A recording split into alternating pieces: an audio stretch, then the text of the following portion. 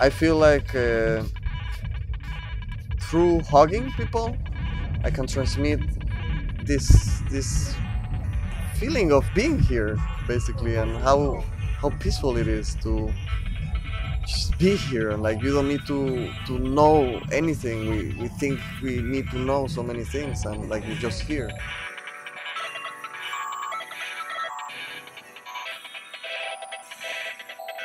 So light projection is called, and I feel it's a message from life to the people coming through me, and it's not like I invented this. It's not something it's not mine. This is light projection is something that is here in this world. It is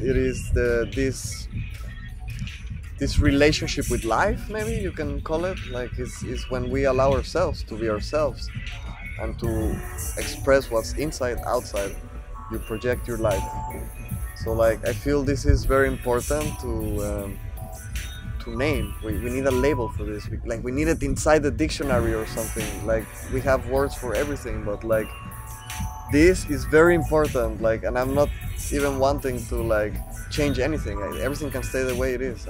It's just like a matter of changing priorities, maybe. Like, just number one priority, you do it for yourself, I think, and not for money, and not because, I don't know, my parents told me, or because my friends told me, or because nothing, because it's like, because I want, you know?